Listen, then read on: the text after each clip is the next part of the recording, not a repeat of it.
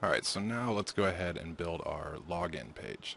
And I'm going to go back a folder and right click on admin, choose new, file, and we're going to call this login.php.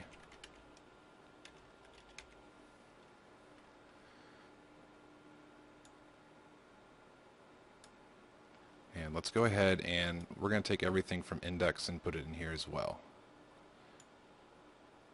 So let's copy all this, go over to login, Control V for paste, and we're not going to need all of the config stuff.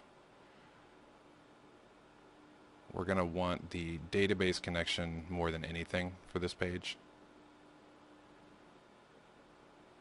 But some of the stuff that's in the config, or will end up being in the config, we don't even really need anybody having access to that unless they're logged in anyway.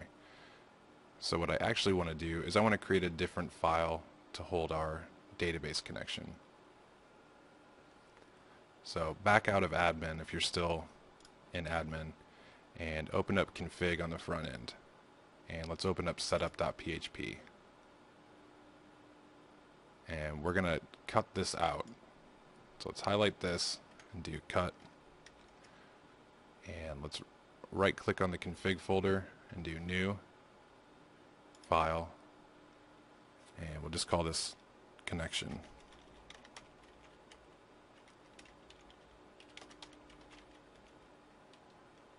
.php. And go ahead and put some PHP tags in.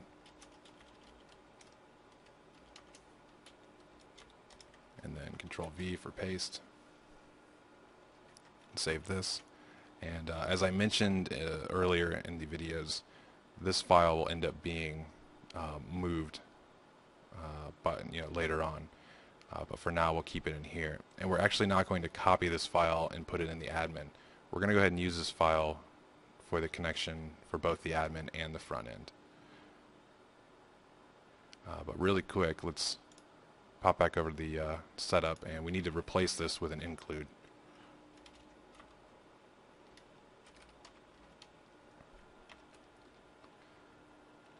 So config / connection.php, close that off, and we'll go ahead and make a comment.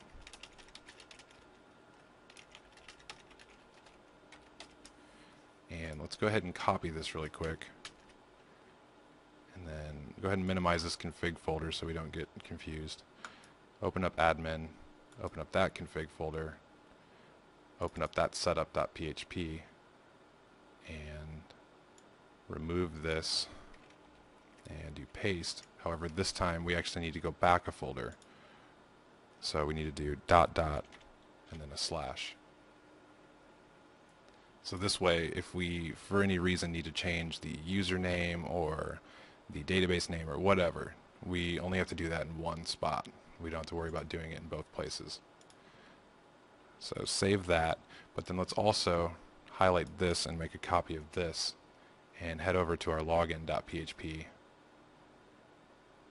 And let's go ahead and remove this include for setup and just paste our database connection right here and save that.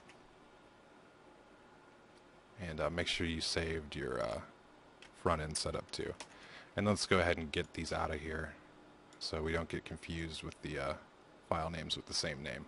So now that we've got that set up, let's go down here into our kind of content area, and we'll change this heading to login.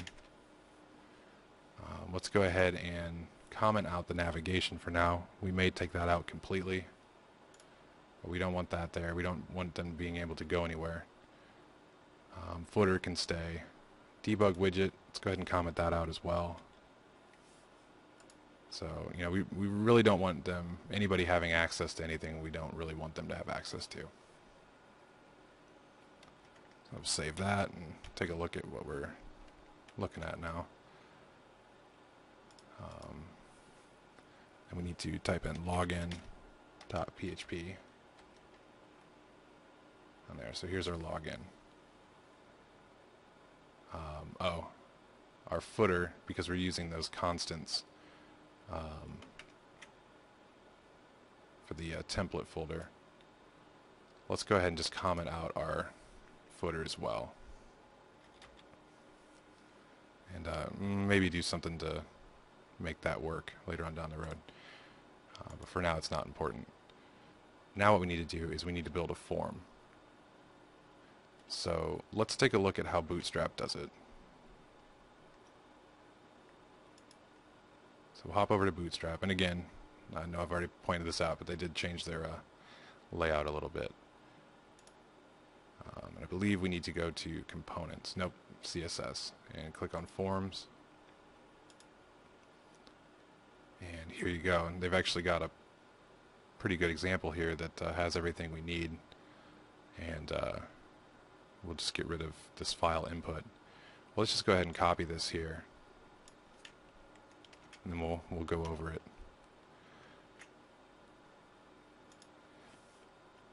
So underneath our header here, let's go ahead and paste that. Tab that out. Now they're actually using a different tab number than we are. Looks like they're tabbing at 2 spaces. So I might reformat this. But for now, let's take a look at what we've got here. We don't want the file input. We're not going to need that because we're just logging in. So we can get rid of that whole div. And the checkbox, we might use that for like remember me or something. But for now, let's just go ahead and comment it out. So we'll do an HTML comment that starts up on 42 and then ends on 48. And let's go ahead and save and take a look at this.